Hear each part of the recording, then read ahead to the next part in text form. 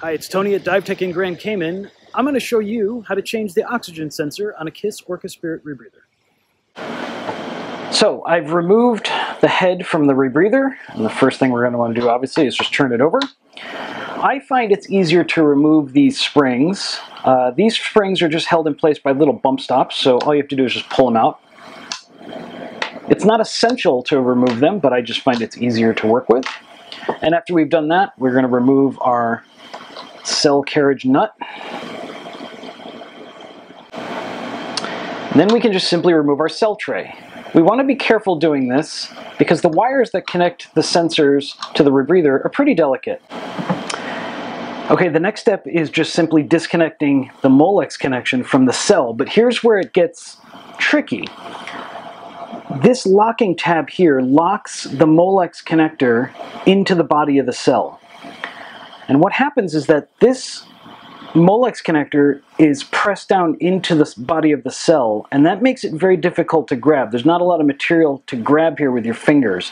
So what people have a tendency to do is they tend to grab it by the wires and to pull it out with the wires. And that's really bad because what that can do is rip the wires from the connectors in there. So the easiest way to do this is to take our needle nose pliers, and then we take a small flat-bladed screwdriver and just simply release the tab, and then with our needle nose pliers we can easily pull the Molex connection out. At this point we can simply unscrew the sensor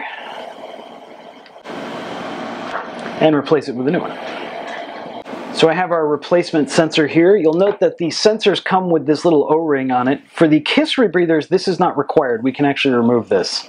Doesn't hurt to leave it on, but KISS recommends that you remove it. First thing we're going to do is screw the sensor back in.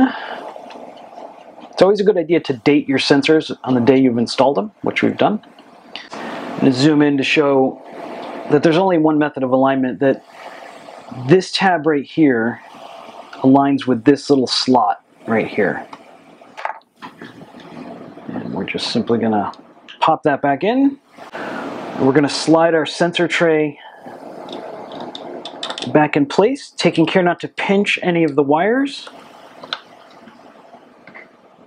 Put our cell nut back on. Holds the sensor carriage in place. And we're going to press our springs back in place.